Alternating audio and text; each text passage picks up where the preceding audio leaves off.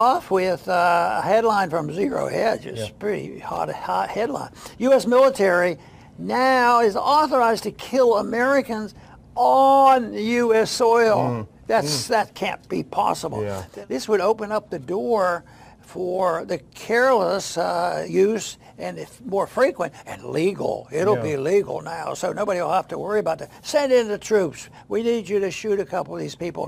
They're opposing our policies. They're demonstrating against COVID rules. There's something they'll come up with. So I think it's very, very dangerous. So here it is. Now, Zero Hedge picked it up from Armageddon Pros, which is a Substack which they often run. It says, U.S. military now authorized to kill Americans on U.S. soil.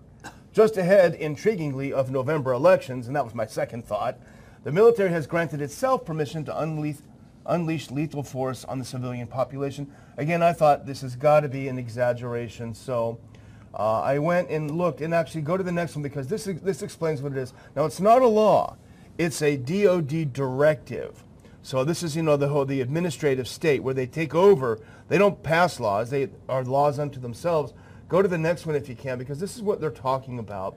And I went and I read this secondly, and it talks about a reissued DOD directive that was reissued just on September 27th, 2024. It governs the Department of Defense intelligence activities and now includes provisions authorizing lethal force in certain circumstances.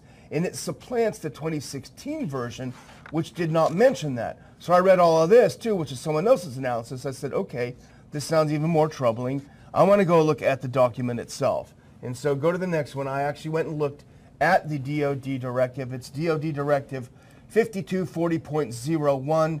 Now go to the next one. I'm just going to get to this really quick so I can, just so people, this is on their own website. Now this is section 3 of that directive. Assistance to law enforcement agencies and other civil authorities. Now go to the next one. Now this is levels of authority. This is section 3.3. Defense intelligence components may provide personnel to assist a federal department or agency, including a federal law enforcement agency or a state or local law enforcement agency, when lives are in danger in response to such a request for such assistance in accordance with the following approval authorities. Now here are the authorities. I'm sorry to get so far into the woods here, but go to the next one. Responding with assets with potential for lethality, and I underlined this, I highlighted it, or any situation where it is reasonably foreseeable that providing the requested assistance may involve the use of force that is likely to result in lethal force, including death or serious bodily injury. I'm sorry to bog the discussion down with that, Dr. Wall, but I really wanted to hone in on this is their actual document. It's not just someone's analysis.